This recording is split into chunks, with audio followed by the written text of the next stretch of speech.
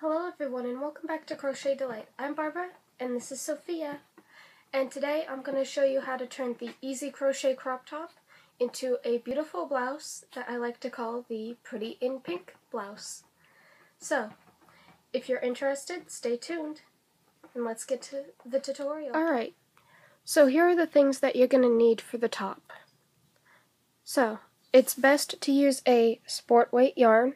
So you can either use the Red Heart Boutique Unforgettable yarn in whatever color choice that you want.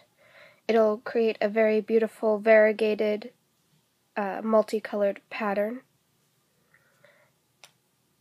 However, it's best to actually use a plain, which I used a Pink Baby Sport by Burnett yarn. You're going to need one cord already cut and sized to the smallest part of your waist, and that's the only cord that you're going to need. So there you go. You're going to need your hook. This is a size G hook. You can go with an E or a G hook for this pattern. Those are the best hooks for working with this yarn. You're going to need a pen. I've got my Rainbow Trout pen. You're going to need your notebook or a piece of paper to keep track of a few things.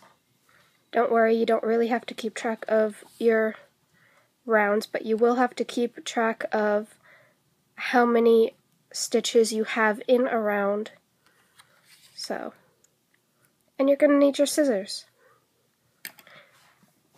Now, before we get really into it, I'm gonna go ahead and tell you what you need to start to write down.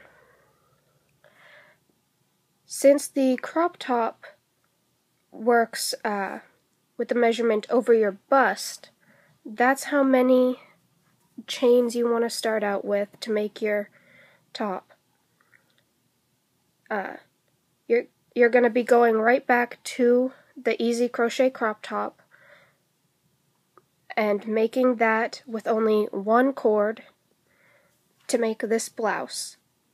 But bear in mind you're going to need an even number going all the way around, because that's what you're going to write down. For me, I did 110. So that'll be the first number that I write down. So do that and make sure you write down the number that you start out with around your bust line. And then go back and make your easy crochet crop top with only one cord, and then we'll get started.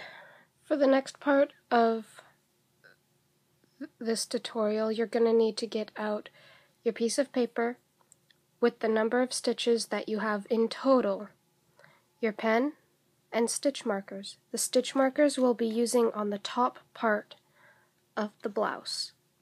So, you're also going to need a calculator, or you could do it in your head, whichever way you want. You're going to take the number that you have and you're going to divide it by 2. And for me, that's 55. And then you're going to divide that number by 2 again. And if you get a number where it's like 27.5, ignore the 0.5. So these are the 3 numbers that you need. This is the total. This is when you divide it in half, and when you divided it in half again. And I'll show you why when we get to the top part of the blouse. So, you can set that aside for now. Make sure you have your stitch markers ready for when we do the top, but for now you can set those aside. As you can see, it's a little curved. That's only because we have only one elastic cord. Now what we're going to do is we're going to work on the waist part first.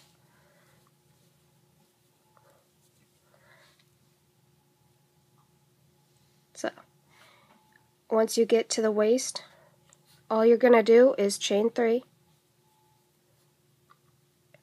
yarn over, you're going to skip the next stitch, and you're going to do a V-stitch in the next stitch, which is a double crochet, chain 1, and double crochet in the same stitch.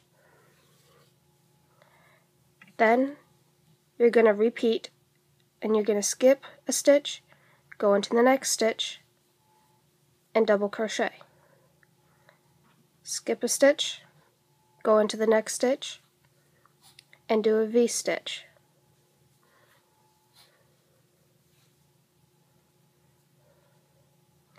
And that is your pattern all the way around for row 1 of your blouse.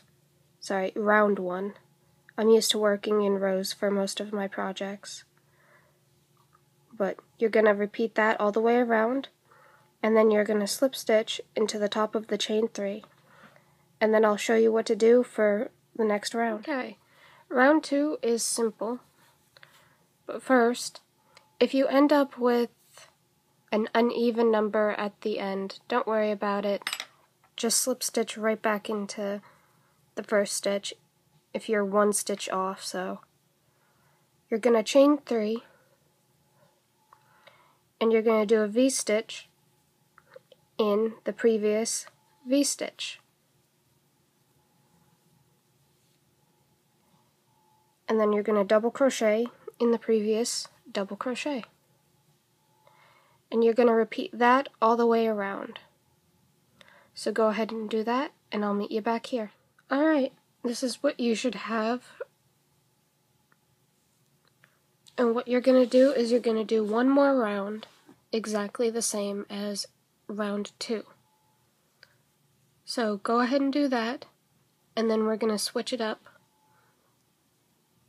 Alright, now that you have 3 rounds done, they should all be exactly the same. 1 double crochet, a V-stitch. Now what we're going to do is we're going to change it up a little. You can either go for a very subtle growth or a really dramatic one. Personally, I think it looks better when you go for a subtle growth. So you're going to do your chain 3.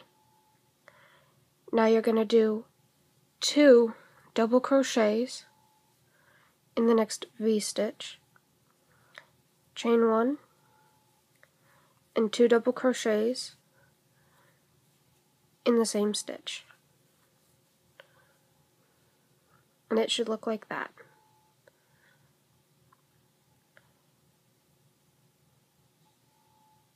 Then double crochet in the next double crochet.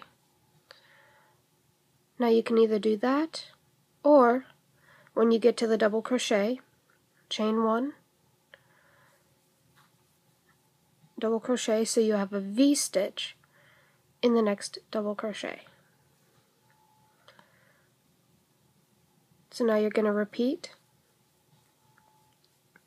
2 double crochet, chain 1, 2 double crochet in the next V-stitch.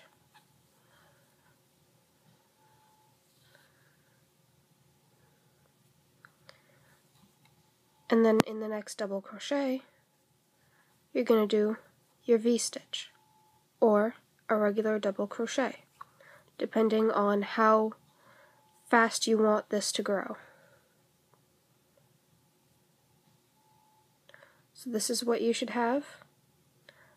I'm actually gonna go back to here and do just a double crochet in the double crochet stitch. So my only increase will be in the V-stitch. But this is one way that you guys can increase. So go ahead and do that. Alright, so this is what you have so far. well, what you should have is 3 with the normal V-stitch, and then 2 double crochet, chain 1, 2 double crochet in the previous V-stitch, and either a double crochet or a V-stitch in where the previous double crochet is. Now what you're going to do is you're going to repeat this last round 2 more times. And then from there you're going to go up every 4 rows. Once you get to your 4th row after this, you do 3 double crochets, chain 1, 3 double crochets in the chain space. And then you do a total of 3 rounds of that, and then on the 4th one you increase 1 more double crochet on each side of the chain 1 in the chain 1 space. So I'll show you what I mean. There's the chain 3.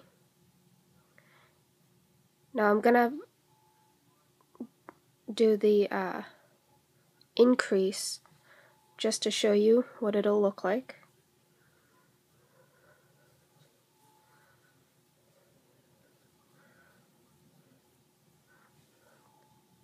Your increase will always be in your chain space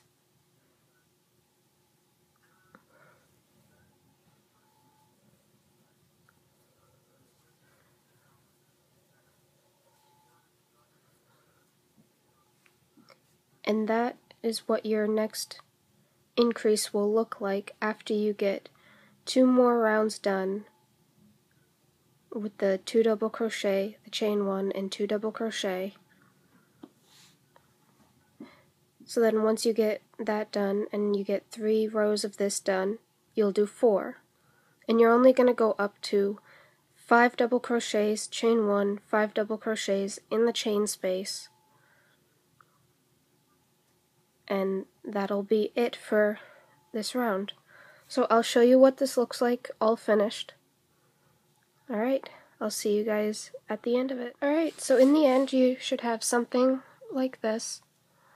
And as you can see, it gradually works up to a larger shell.